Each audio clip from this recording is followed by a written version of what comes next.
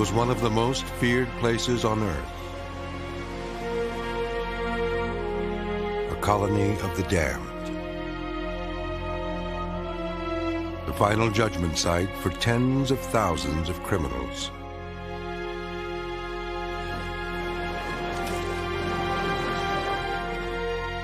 It was so harsh, it broke the spirit of even the toughest convict.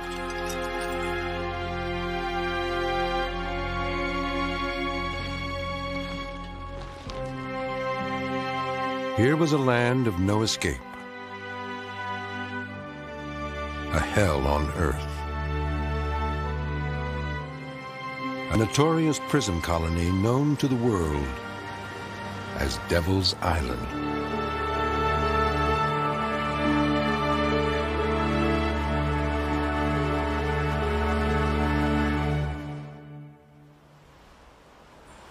On the northern coast of South America lies the colony of French Guiana. A quiet backwater, this small French outpost has been nearly forgotten by the rest of the world. Today, it's home to over 100,000 people who, thanks to massive subsidies, have the highest standard of living on the continent. But lurking behind the colorful exteriors lies a dark past. Until the middle of the 20th century, this country existed mainly as a giant prison. Most people knew it as Devil's Island. From 1852 to 1947, men were sent here in chains. All were condemned to serve harsh sentences. Some faced the ultimate punishment.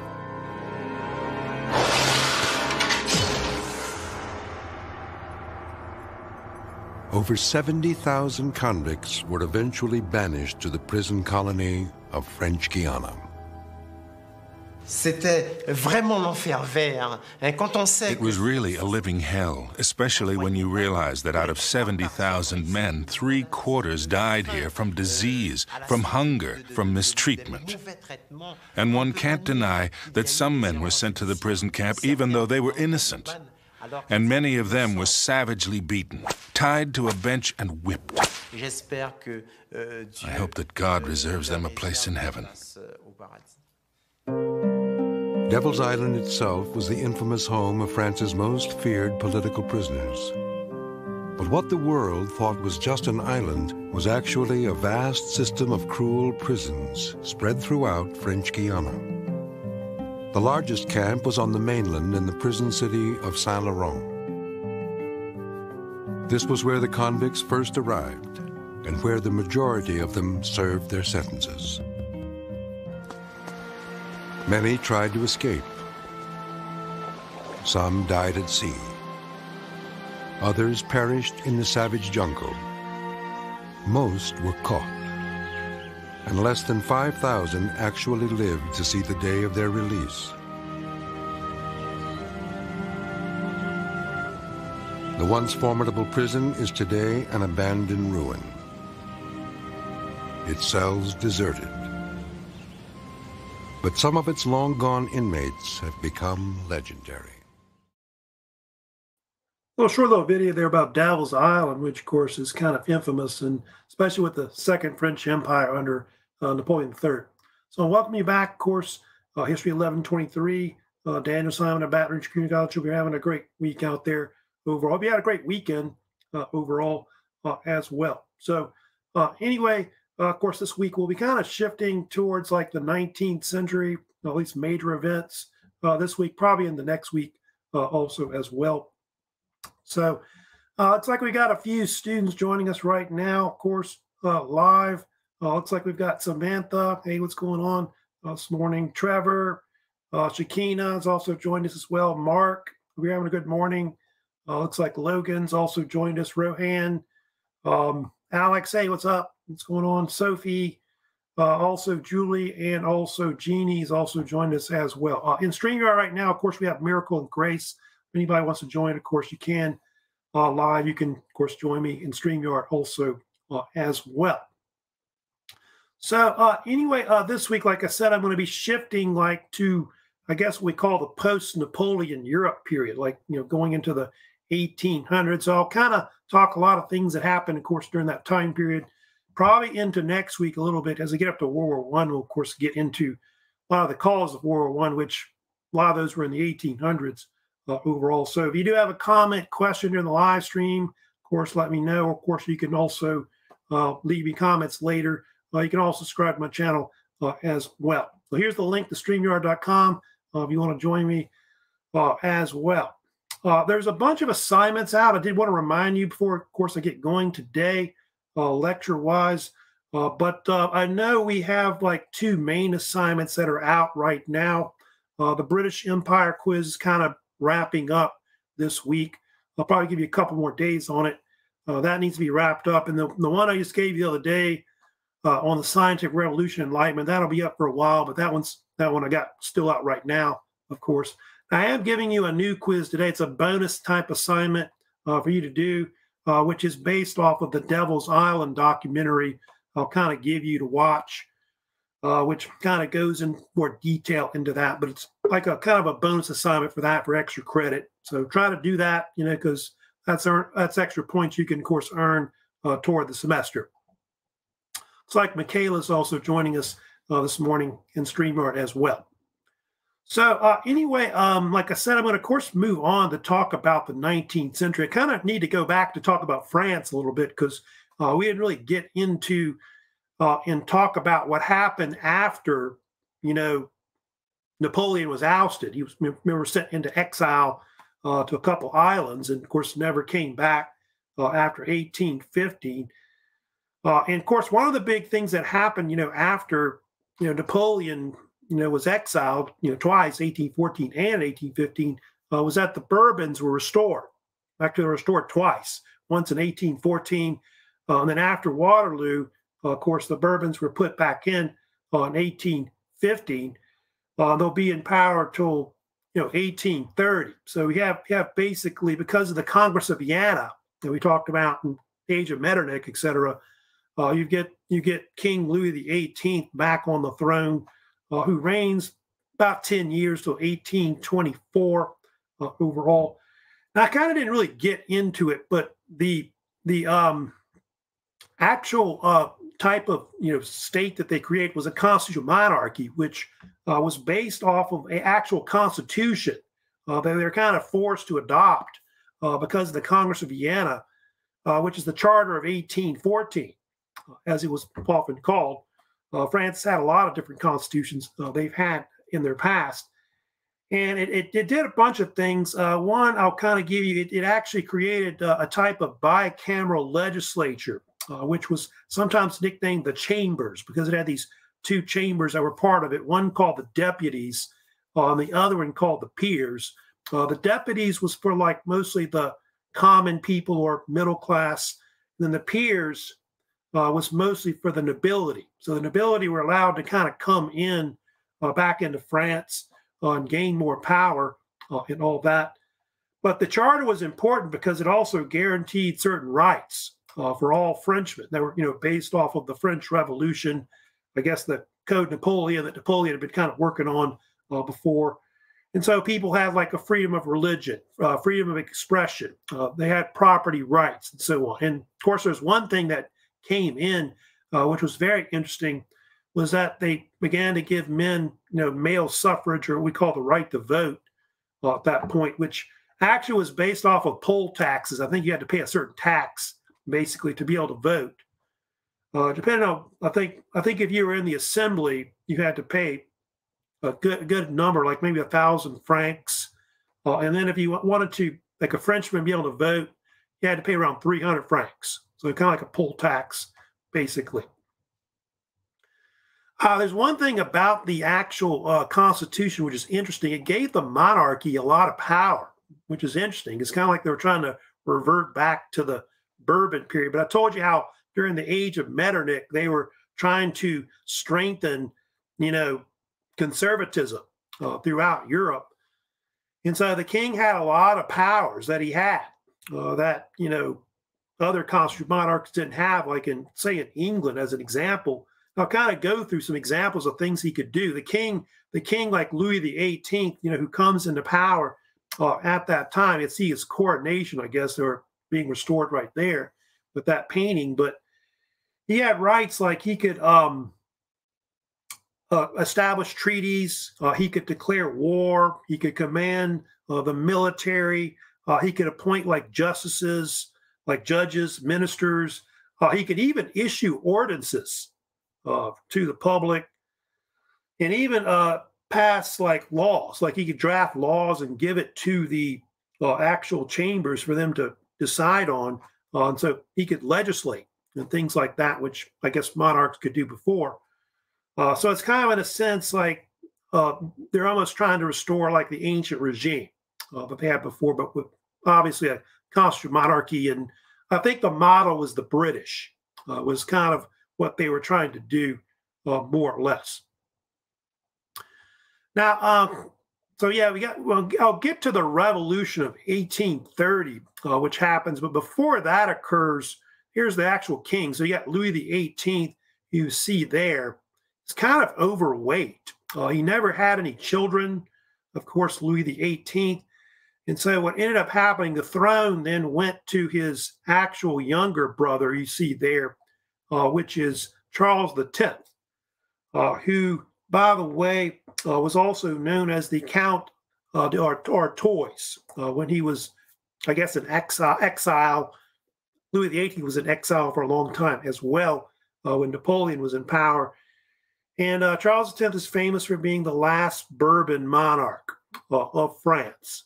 He, of course, only reigned about 6 years. And a lot of that was because of the fact that he was an ultra-royalist. He really believed that the monarch ought to have, divine right powers. I think there's a famous comment where he once said that I would rather be a woodcutter than reign in the fashion of the King of England, because the King of England was kind of a, type of monarch that was, his powers were limited or whatever. And so he favored basically, the monarch having divine right. He opposed like concessions towards like liberals, even maybe limiting their rights and things like that were guaranteed. The Charter of 1814. In fact, he hated the Charter of 1814. He actually wished they could get rid of it, that kind of thing. But Charles was known for some other things when he was in power. I did want to mention about, you may have heard about, but Charles kind of get to it later, but the conquest of Algeria kind of starts around that time, because you get, the French starting to kind of build another empire throughout the world in the 19th century, especially with about the French getting into Africa, like other powers like Britain, etc. Overall, primarily it was done to kind of distract citizens from various domestic problems that they were having in the country. And so in 1830, they think Charles initiated the first invasion of Algeria, where they invaded Algiers, which is the capital of Algeria today, on the coast of the Mediterranean Sea of North Africa. Algeria is kind of situated between Tunisia and Morocco today. And it became very controversial later because of the fact that they think the French, when they conquered Algeria, committed a lot of genocide, and it led to a lot of guerrilla warfare where the Algerian peoples, the Arabic type or Berber type peoples, fought against the French in a guerrilla campaign. But eventually, because of the French having, better military, obviously better technology, whatever, eventually overwhelmed them. And Algeria became a part of the French Empire at one point. But eventually he was overthrown because of his, like I said, his radical policies that he favored in the country. And there's one thing that really they think that kind of, eventually gets him overthrown, if you know about it. In 1830, in July, he issues this thing called the July Ordinances that come out and ends up sparking a revolution, which is often called the July Revolution in France today. And they were a series of decrees where Charles wanted to prevent the spread of radicalism in the country. But he also, I think, was trying to kind of reestablish more absolute authority of the monarch. In fact, he wanted to try and eliminate a lot of the press. He thought they had too many freedoms. He also wanted to dissolve the Chamber of Peers. Actually, I'm sorry, not the Chamber of Peers. The Chamber of Deputies is what it actually is. I think he wanted to get rid of, which is the one for the middle class, not the peers. But he wanted to try to exclude the middle class from really having a lot of power more than anything. And what eventually happened was it angered the population. It actually did the opposite is what it really did. And so it ends up causing the people in France, like especially in Paris, to revolt against his regime and all that. And it was later called the July Revolution, but a lot of the citizens later end up calling it the so-called Three Glorious Days when they overthrew him from July 26th to the 29th. And so Charles X was forced to go into exile. It's like considered like another French Revolution in a sense. And the irony of it was they end up going to exile in England. And he made that funny remark about that, but he ends up going to England, I think, exile after that, of course, because of it.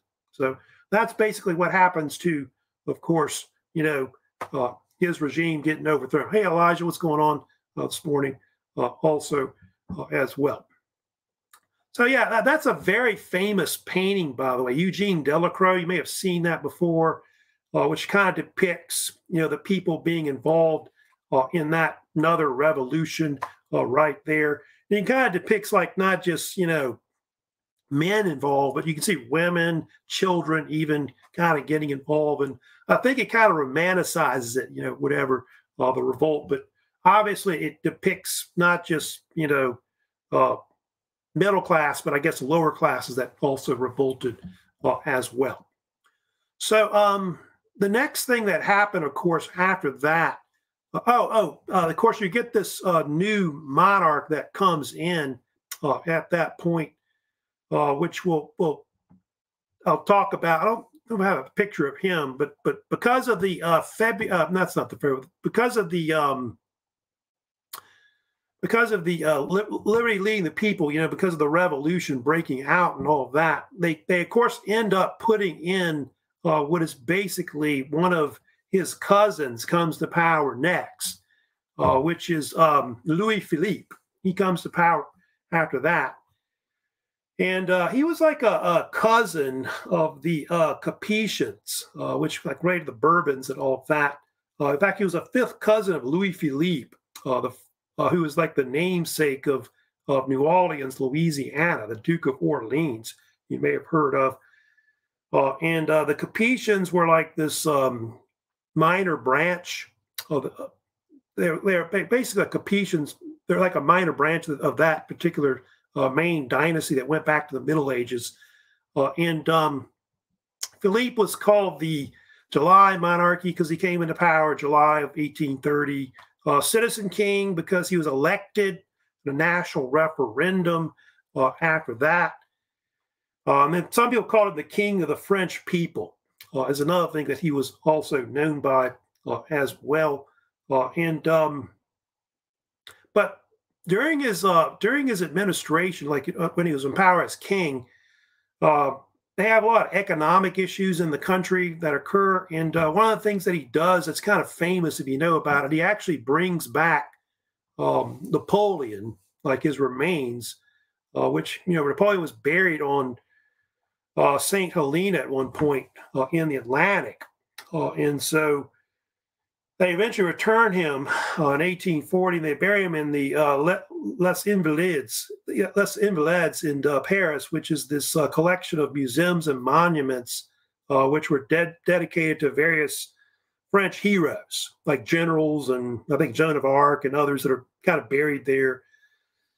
But his economy was kind of flagging under Louis Philippe and all that. And so he was eventually overthrown also as well. They have this so-called February Revolution that follows, like another French Revolution that breaks out under Louis Philippe's administration. And because of economic conditions in Europe, and also the fact that a lot of people wanted more political rights, especially the lower classes, radical groups and so on. You get like a series of revolutions that break out, often called the revolutions of 1848. But the one that's famous in France was called the February Revolution, which you can see took place over a few days, February 22nd to February 24th. And a lot of it was because people were kind of sick of the age of Metternich, which was this period where they were trying to push a lot of conservatism, throughout Europe, which Clemens von Metternich had started at the Congress of Vienna, 1814 to 1815. And so a lot of the working class people, I think those are the main peoples that really wanted more rights and so on. They wanted like constitutional monarchies and things like that, or even maybe Republican ideas were put forth as well. And so a lot of them were repressed, but in France, they were kind of successful with, actually, making some reforms. And so because of that, because of the revolution of 1848, what ends up happening is the French declare another republic. That's what they did, so-called Second Republic. And they established another constitution on top of that. I think France has like 5 republics at one point. They're in their 5th one right now, no.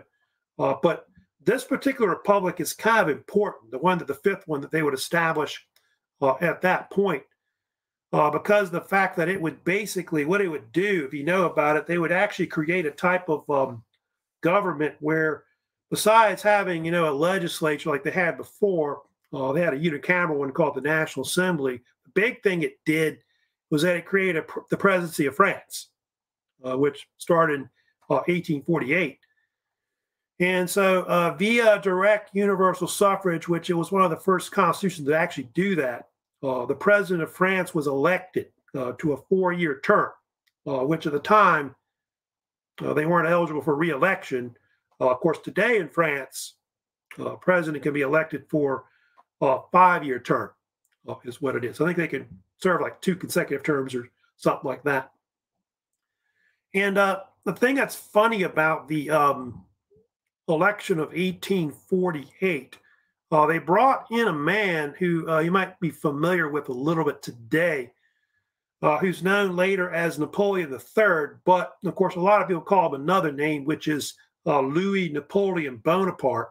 He was elected as the first president of France in December of 1848. Who was he? He was a nephew of Napoleon Bonaparte. Napoleon had this brother named Louis Bonaparte, who at one point had been the king of Holland when Napoleon was controlling Europe, etc. And so he became popular because at the time, the Bonapartists, or people that supported the idea of Napoleon and his family being put back on the throne of France, they decided to put him on the throne instead of like maybe a Bourbon or an Orleans type, nobleman. And so he came to power. But if you know about Napoleon, of course, the third, as they called him later, he got kind of aggravated about the fact that he wanted to have more power, over the state. And also he kind of had this idea to restore the empire that his uncle had developed before, the so-called First French Empire, Empire of Napoleon, etc. And so what happened was in 1851, which happened to be on the anniversary, December 2nd, when Napoleon was crowned back in 1804, he basically did this self-coup d'etat where he overthrew the government. And what he did, of course, if you know about this, was he came in and decided that he was going to restore the French Empire. And so the French were kind of in support of it because they thought that was when France was, greater power. A lot of people thought that the Bonapartes should be back in power as emperors. And so the Second French Empire was born in 1852. It lasts about 18 years. As you know, he would proclaim himself as Emperor Napoleon III overall. The reason for that, of course, was the fact that, he had Napoleon, his uncle, was the first Napoleon, the first. They do count Napoleon II, if you know about this, who was the actual son of Napoleon. And so he's Napoleon III. So he kind of counted him, and then he's the third one, of course, in line. So they do have these so-called Bonapartists, they call them. These are like a type of political party that was real popular in France, who support the idea of the Bonapartes, like the House of Bonaparte being in power as a monarch. And so I think there's still Bonapartists that are still around that still want to put them back in power, because there's still some descendants, of course, of Napoleon that are still alive today. Now, I'll talk about the Second French Empire a little bit before I move on. So later, I'm going to talk about also the Russian Empire, which kind of is very conservative as well after the age of Napoleon. The Second French Empire was very conservative. It was also a very authoritarian type state. It was kind of reigned with an iron fist by Napoleon III. However, he was very famous for modernizing the French state, not just internally, but also rebuilding a lot of the cities, like the capital of Paris, if you know about, was famous for being modernized during that time. And Napoleon III at that time began to build more overseas colonies. That's one thing that the French are kind of known for between the 19th and 20th centuries. During that time, the French start, like I said, expand into Algeria. They go into West Africa. Madagascar was also an area, of course, they controlled as well. Southeast Asia, like where Vietnam is today, is another area that they'll kind of develop. And then also, of course, French Guiana, of course, which is in South America, which a little video, of course, I talked about. I'll kind of talk about a little bit later about it. But that was also a part of the empire as well, which really goes up to like World War I and after for a while. In fact, the Second French Empire at one point was one of the largest empires in the world. It, I think, peaked at over 4 million square miles with a population of 110 million. So most people don't think about that much about it. But it was kind of relatively a large size empire overall. So Napoleon was really trying to, make France into a world power, like other powers like Britain, etc. And so he wanted to construct, a system of railroads throughout the country, industrialize the country as well, build canals, modernize cities, urban renewal. Those are the kind of things that he really did to try to, make the French, a major power and look up to, etc. Overall. There's one thing he was very famous for, like I said, which was the modernizing of Paris, which you can kind of see some pictures of that right there. There's a very famous official named Baron George Haussmann, if you know about this, who in the late 19th century carried out this huge, massive, urban renewal with the city of Paris. It was kind of controversial at the time, as you know. He put in all these new boulevards, parks, public works in general. They do think that a lot of this urban renewal influenced other cities later. They often call Paris the city of lights, which a lot of that's because later Paris was known for having the first lighted city, not electrical light, but I think gas lights, that kind of thing. Later, I think arc lights, electrical lights, later that they have. And so later you get other cities that copy, like in Egypt, you got Cairo, of course, Buenos Aires in South America, of course, Brussels, Rome, Vienna, Stockholm, Madrid, Barcelona, Berlin. They all go about, trying to copy Paris, and modernizing, the city and all that. And the city itself was centered, if you know about this, around where the Arc de Triomphe is. You can see right here in that image. That's kind of you can see all the roads and boulevards kind of lead to that and all that. And the Champs-Élysées, of course, which is like, running down here as well, where the Tour de France usually ends and all that right there. You got the Eiffel Tower nearby. And so these are all things that really help to advance, Paris as a major power in the world. Of course, another thing he did that the French did at that time is, they started building the Suez Canal as well. The French and the British, I think, were kind of involved in trying to create this canal in Egypt. And so in the 1860s, that's when majority of the Suez Canal was constructed. It was built by this company called the Suez Canal Company, and involved Ferdinand de Lesseps, who was a famous diplomat and the French developer. And I created this shortcut, if you know about this, between what is basically the Mediterranean Sea and the Red Sea, which is about, I think, about 120 miles long, is about the length of the actual Suez Canal right there. And it's very important. It's kind of like a Silk Road, if you want to say it that way, between what is, Asia and Europe. I think a while back when they had that blockage they had, on the actual canal, that was kind of bad, because the main artery between east and west that's going there. You can see most of the people that built it were Egyptian labor in the construction of it overall. So it's very, very important. You can see it was opened in November of 1869 as a whole.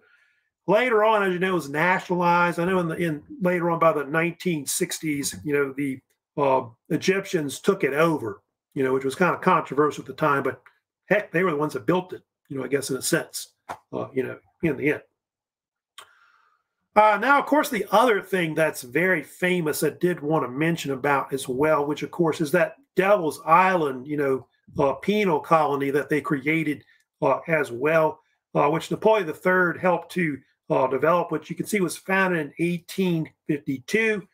If you know about French Guiana, it was developed as a penal colony where they sent thousands of prisoners, people that were kind of rejects of, I guess, French society, criminals or whoever they didn't really want. And they sent there to northern part of South America. And the capital, of course, at Cayenne. They sometimes call it that, too, because that's the actual capital city of the city. And Devil's Island actually consisted of the actual mainland. It had these three notorious islands that were off the coast, where I guess some of the worst prisoners were sent there. I guess the ones that they couldn't, rehabilitate or whatever. And I think I've got images showing the different islands that were there. Devil's Island, Royal Island, St. Joseph Island here.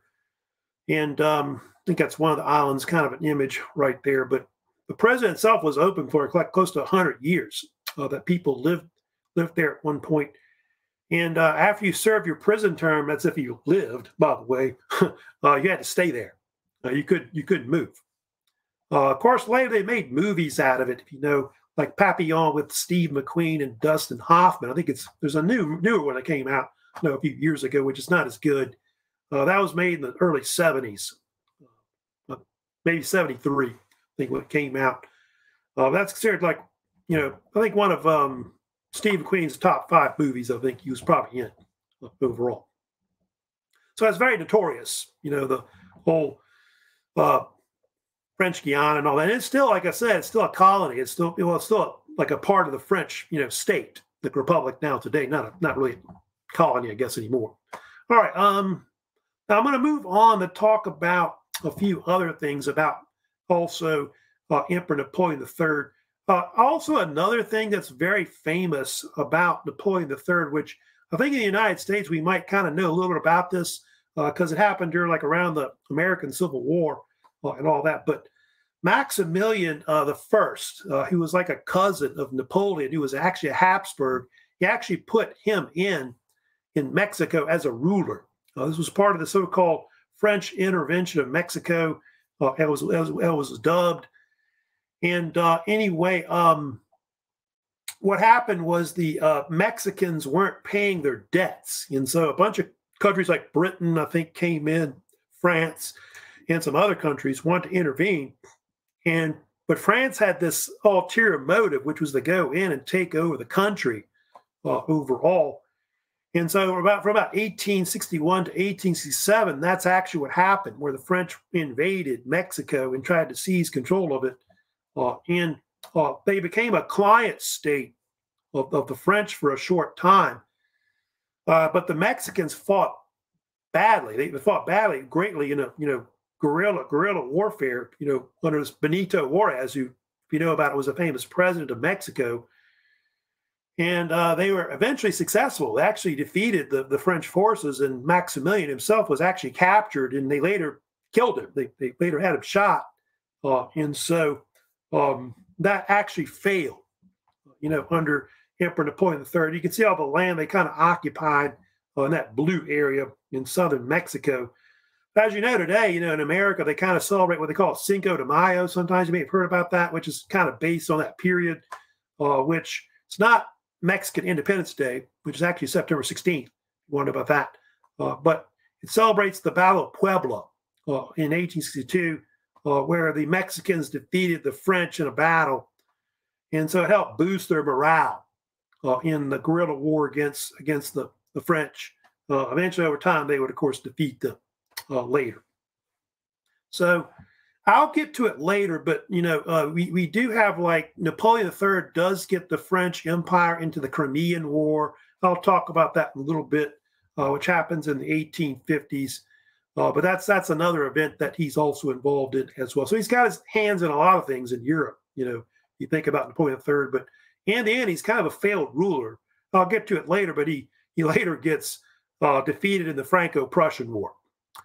Now, we have the Russian Empire as well, which was also kind of going through a very conservative period after the Napoleonic Wars. This was all spurred on by Napoleon, because he invaded, Russia in 1812, which, angered the Russian people. And so under Alexander I, he was the Emperor of Russia from 1801 to 1825, Russia kind of became more conservative. They tried to squash any kind of radical ideas in the country at the time. And if you know about the Russians, like under the Tsars, and I think later in the Soviet Union, anybody that was against the regime was sent into exile to what is Siberia, which is, in the eastern part of Russia.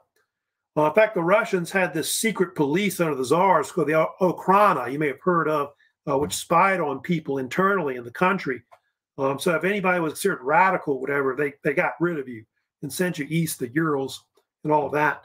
Later on, under Stalin and others, rulers of Russia and the Soviet Union, they had the Gulag, which was kind of similar to it also as well. Here's some images, of course, showing, some of the different rulers that were part of the Russian state that were here. So yeah, there's like most of the 19th century czars: Alexander I, Nicholas I, Alexander II, Alexander III. And you have also Nicholas II that reigns until 1917 as well. Now, I'm going to first talk about Alexander I a little bit, about him. I'll kind of get into him because he's kind of famous as a ruler of Russia. Probably might be the third most famous ruler that you have, of course, in Russia. He was a grandson of Catherine the Great. Of course, he led Russia through a very turbulent period, which was the Napoleonic Wars. And the Tsar Alexander I, was one of the main rulers that led the European coalitions against Napoleon. He even led forces that came in, took Paris in 1814, and all that. But like I said, he was a reactionary. He didn't really like all these, radical liberal ideas that Napoleon was kind of circulate throughout Europe, and create kind of this alliance, especially with Clemens von Metternich and the Congress of Vienna, to try to squash any kind of radical ideas. But the only thing about Alexander, in 1825, he died without any heirs. I think he may have had like a couple daughters. They died young, so nobody could get the throne. And so it was going to have to go to his brothers, which he had two brothers, one named Constantine and the other one named Nicholas. Constantine was the oldest. Nicholas was the younger of the three, basically brothers. And kind of show the other ones that they had as well. Which had, here you go. You have Constantine Pavlovich, who, by the way, kind of ruled over Poland under Alexander. And then he had his younger brother, of course, which was Nicholas I that they had. Now, what happened was he didn't want to become the Tsar afterwards. So 1825, he abdicated. They think there's different reasons for that. I know one was he preferred to be ruling over Poland as the governor of Poland, which Poles didn't like him, by the way. But he did have a Polish wife, which maybe that was kind of considered controversial or something like that. So he preferred to stay in Warsaw, basically. And so he gave the throne to his brother Nicholas, is what he did. However, the abdication of Constantine caused a secession crisis in Russia. Apparently, some of the military didn't like this and preferred Constantine as the ruler over Nicholas.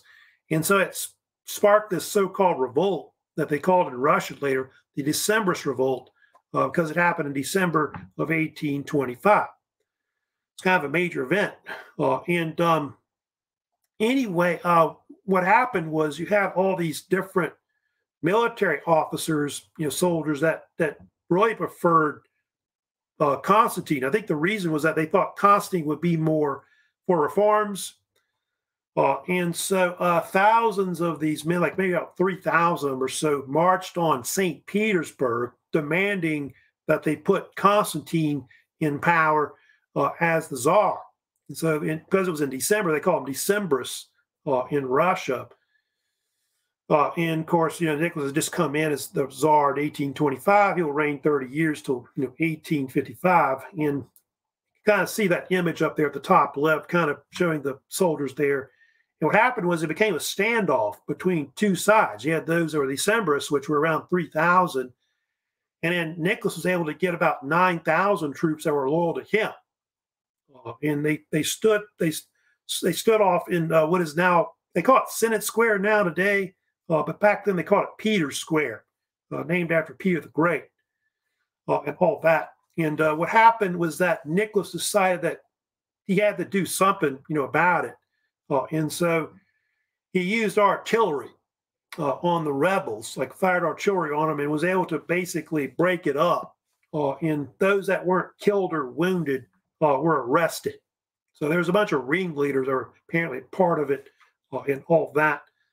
But a lot of them were arrested. They were put on trial, those that survived. And of course, what happened to a lot of them, that if they weren't executed, like I said, a lot of them were later sent into exile, like I said, to Siberia. But it's interesting about the whole Decembrist Revolt. They do think it's like one of the first of these revolutionary movements that you'll see later in Russia. Now you got the Revolution of 1905, Revolution of 1907 they have later.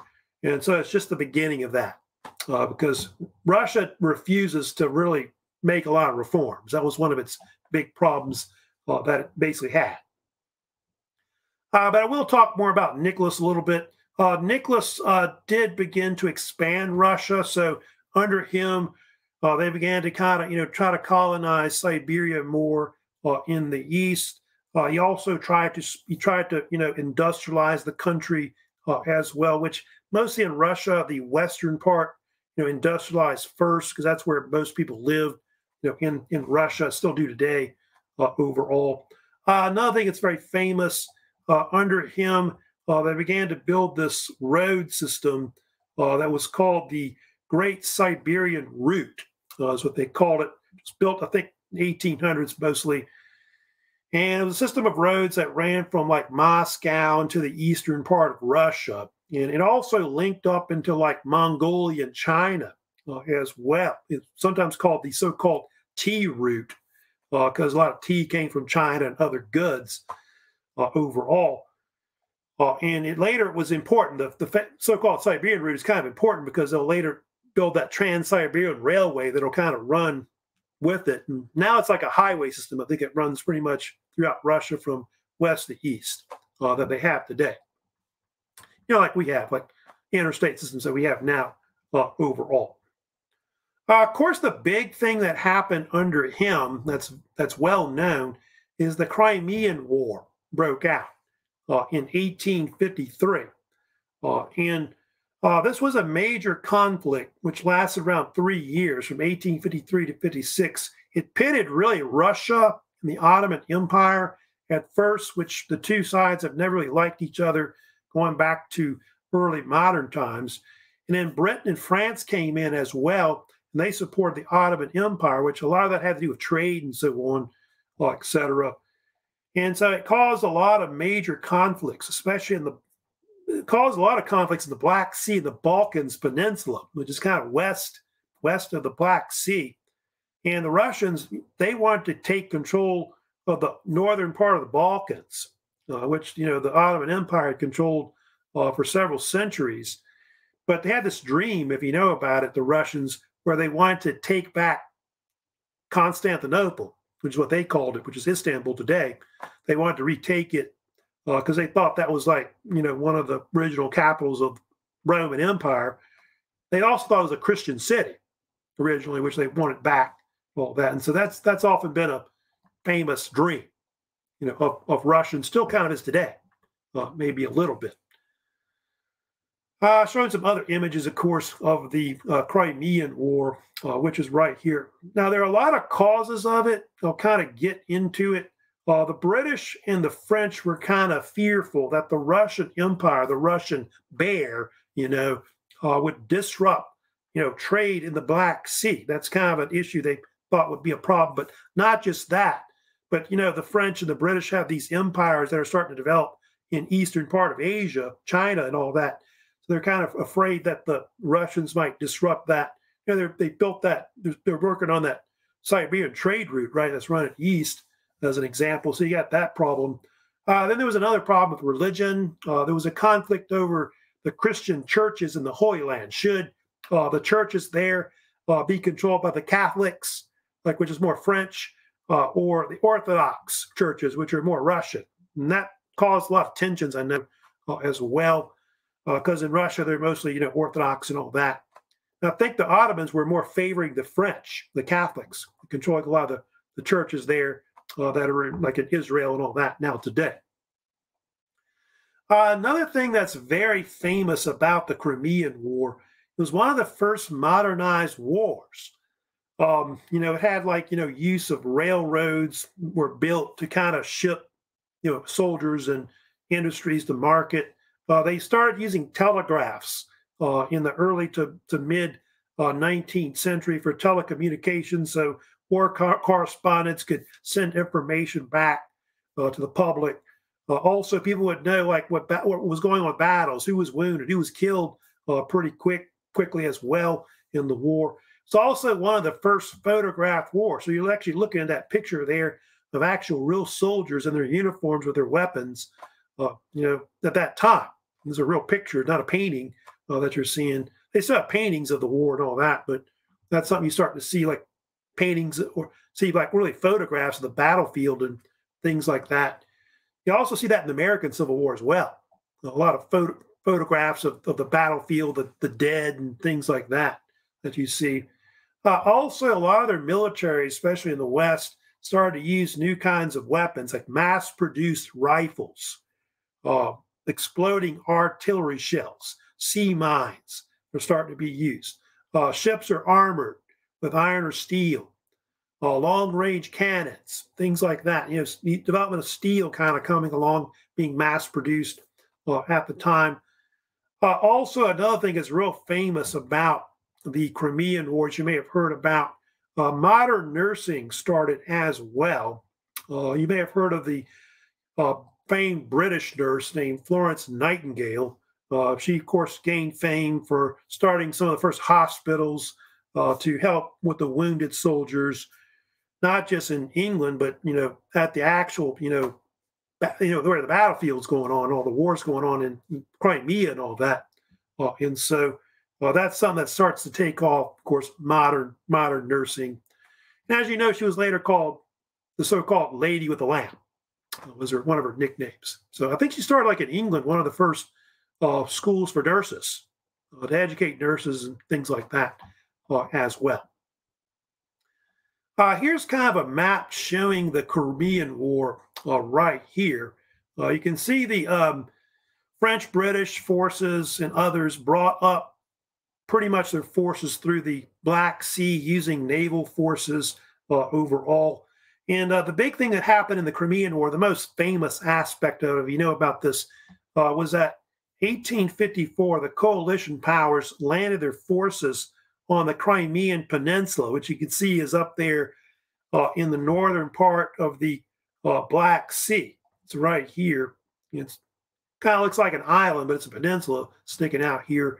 That was a very important area. You have to understand that the Crimean Peninsula was like basically where the Russians' Black Sea fleet was, which gave them a lot of control over the Black Sea, especially in the northern part of it. And that whole mission was to take it, but when they got there, it was difficult, and it became like a year-long siege that dragged on from 1854 to 55. And it was known as the Siege of Sevastopol, as they dub it, which is the main city and port that's there on the Crimean Peninsula.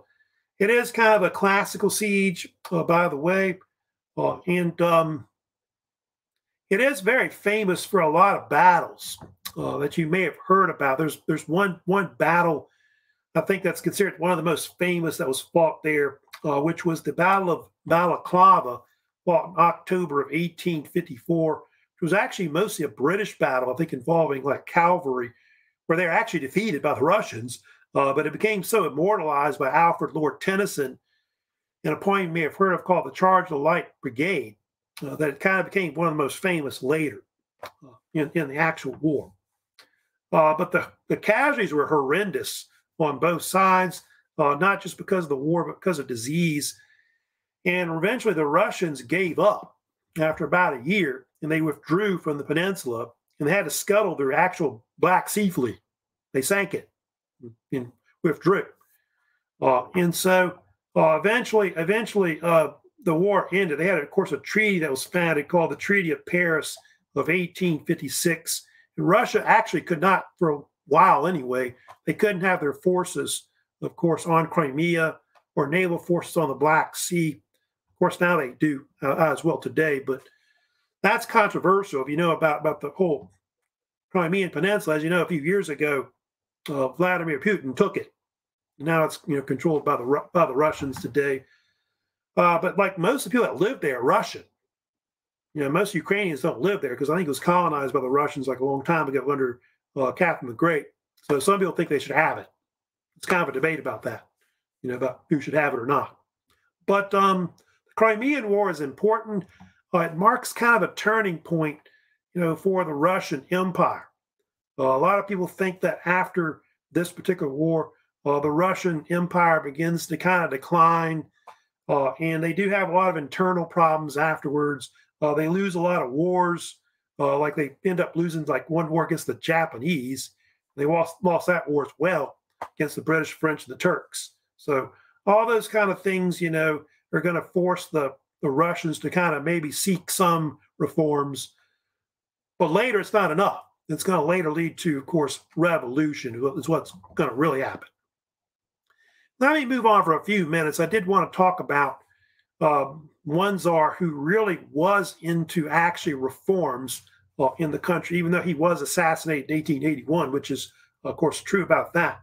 They do have this one czar who does try to modernize the state, of course, which is Alexander II. If you know about him, he was very famous for trying to make some internal improvements to the Russian state. He wanted to try to modernize it. And the big thing that he's known for, which everybody's probably heard of before, is the fact that he ended serfdom. He abolished it, which happened in 1861. And so that was considered to be, kind of a turning point in Russia's history with the so-called emancipation of the serfs. And of course, because of that, he got a nickname. He was later called the Alexander the Liberator, or the so-called Tsar Liberator. And in a manifesto, 1861, all the serfs, which I think were something like 23 million that were throughout Russia, were eventually given their freedom. And I think at that point they were going to be given rights. They were given full rights as citizens. They could even marry without the consent of like landowners or nobility throughout Russia. They could even own their own property. They could even own their own businesses and all that.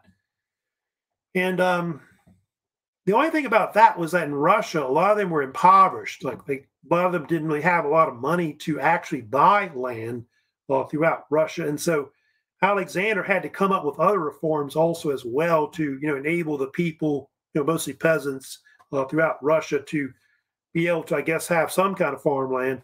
And so the Russians came up with this actual system that was called the Obshchina, or they also call it the Mir, I think is another translation of it, of what it means. And this was the idea of communal living, where they developed like communal farmlands that were based off of peasant villages that were throughout Russia. And so under this system, which was actually almost similar to like the open field system of like Britain, basically families could get certain allotments of land where they could work the land primarily. And it's kind of maybe similar to like the, socialized farming that they have later throughout Russia. Not quite like collectivization, but they often call it like an agricultural commune. I think it's kind of what they call it later overall. But later, the Russians will keep trying to make reforms. They do have the Stolypin reforms that are kind of made in the early 1900s, where they try to make farming more into like capitalist type farming overall. Then the Bolsheviks, or communists that take over Russia later with the Soviet Union, create more collectivization, where the farmers are almost like wage earners, like working for the state and all of that. A lot of that was a failure, if you know about that, of course, later.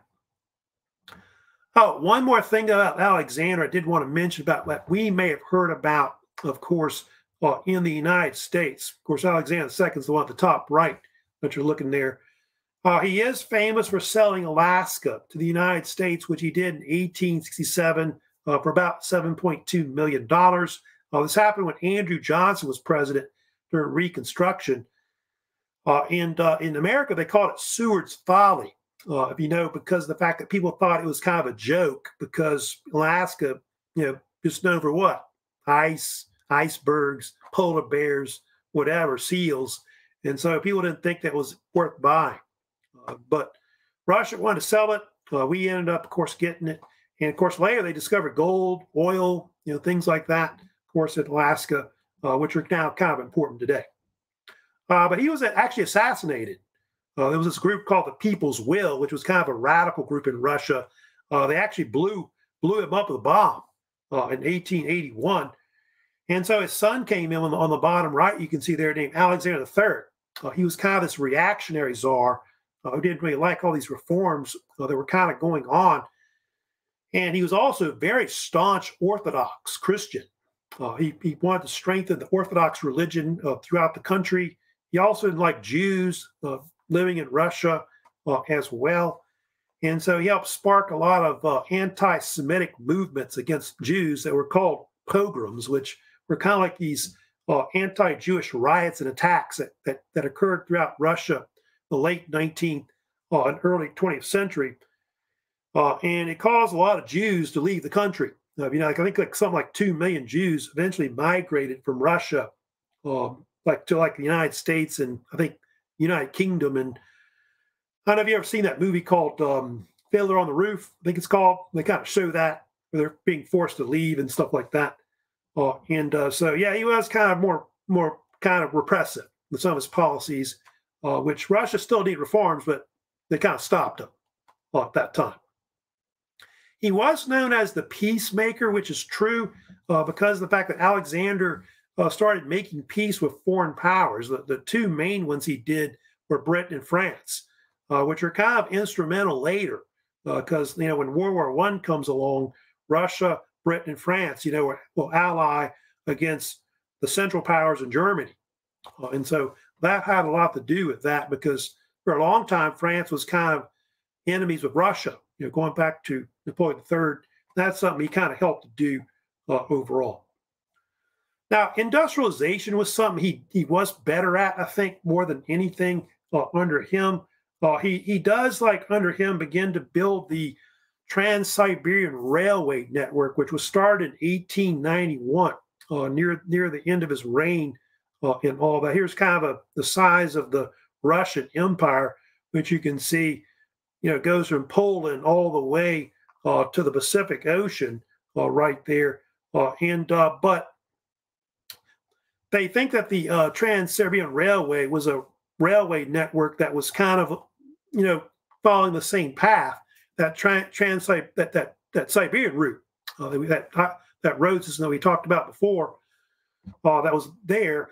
And it was a way to link up, Western Russia with the Siberia, far east, all the way to the Pacific. But you can see the actual railway system at one point connected, Western Europe later with, of course, the rest of, Eastern Europe and, of course, parts of Asia. And it is considered one of the longest railroad networks in the world. It's like around 6,000 miles. And you include the links that go down into like Mongolia, China, and also all the way down to North Korea. It's even longer than that. And you can actually still pretty much ride the whole thing from west to east across it. And it's kind of important too. You have to understand that the Trans-Siberian Railway was also important in increasing the migration of people like Russians into the eastern part as well. They say before World War I, around 10 million people actually helped populate the eastern part of Russia.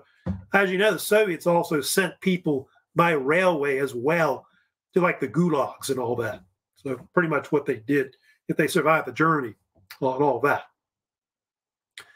Now, there is one more czar I did want to talk about, which is true. Of course, he was like the last one. Of course, we'll probably get more into him later, but you do have Nicholas II, of course, the so-called last czar of Russia, as he's often nicknamed. He kind of reigns between, you can see, 1894 to 1917. So he's kind of reigning between the late 19th and early 20th century. He, of course, was the son of Alexander III when he came in. He was an autocrat, of course, like his father was, I think even more. But they do think that under his reign, that Russia began to decline. If you know about the Russians later, they get actually badly defeated in the Far East by the Japanese, so-called Russo-Japanese War, 1904, 1905. The Russians were trying to kind of control parts of the East, especially close to where Japan is, Korea. They actually suffered several major naval disasters where the Russian Navy was actually routed by the Japanese Navy. Then later, of course, under his reign, they experienced a bunch of revolutions. The Russian Revolution of 1905. They, of course, have the famous one in 1917. Then on top of that, Russia is also defeated by the Central Powers in World War I. And so all these things kind of help to cause, the Russian Empire to decline. And later, it's going to force Nicholas to basically get overthrown because the Russian Revolution in 1917, he's forced to abdicate in February of that year. Later in the revolution, it goes into like a civil war, like 1918, I think up to like 1921, 22. And you get the Bolsheviks, who are communists. They seize power of the country. They actually capture and take Nicholas II and his family hostage. They later murder him. They kill his whole family, as you know. And that later leads into, of course, the Soviet Union. So that's kind of later a turbulent period, in Russian history. Of course, that's well known. But we'll later get into talking more about Russia, what happens, especially around World War I and all that. But later in the week, I'll kind of continue more about the 19th century. I'll kind of get into like the Industrial Revolution, the kind of peaks between the 18th and 19th centuries. I'll get into the rise of socialism. Probably won't get to it, I think, this week, but later I'm going to get into like the rise of nationalism, imperialism, which, goes into like World War I, because I'll kind of get into that because those are major causes, of World War I that we have. Carnett was also joining us late. Sorry I didn't see that. But I hope y'all have a great afternoon and, of course, the rest of the week, of course. But don't forget, I did put up a new assignment, that little video, of course, for you to watch that documentary, a little bonus quiz for extra credit. So I'll send out reminders about that. But if you have any comments, questions, of course, about this lecture, please let me know, of course, later. Don't look like we have any questions today overall. But that's it. I'll see y'all later, of course, Wednesday. I'll send you some reminders out, of course, about the upcoming lecture. So y'all take care and all that. So see you later. Y'all take care.